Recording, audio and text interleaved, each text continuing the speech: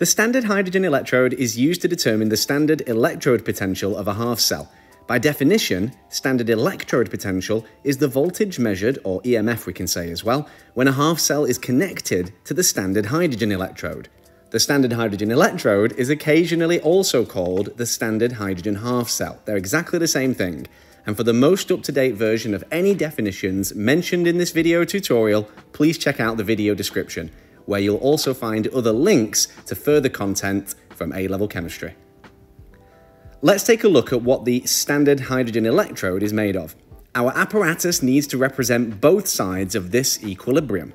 To represent the H+ ions, we're going to use a 1 mole per decimeter cube solution of hydrochloric acid. The hydrogen gas we're going to use must be at 100 kilopascals of pressure and 298 Kelvin to maintain standard conditions. Since there is no solid metal in the half equation, we must use a platinum electrode. Platinum is used because we need it to transfer electrons, and also it's selected because it's unreactive, we can say inert, so we don't need to worry about any alternative reactions taking place.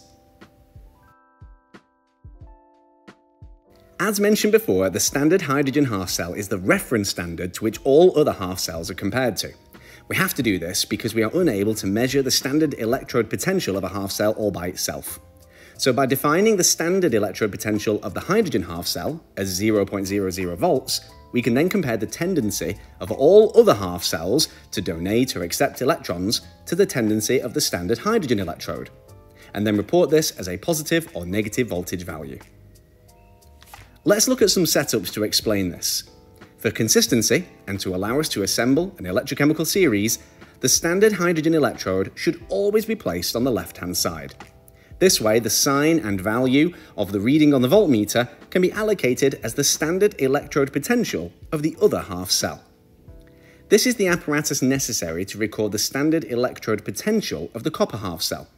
Here you can see we have the standard hydrogen electrode on the left and the copper half cell on the right.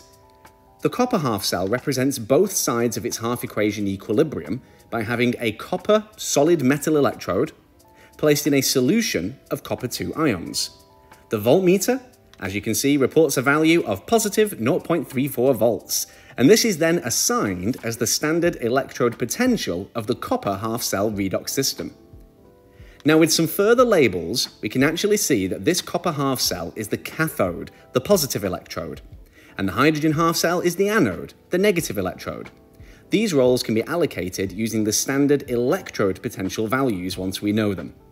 Since we now know the half cell for the copper has a more positive standard electrode potential, we can understand that it has a greater tendency to accept electrons than that of the hydrogen half cell in this particular pairing.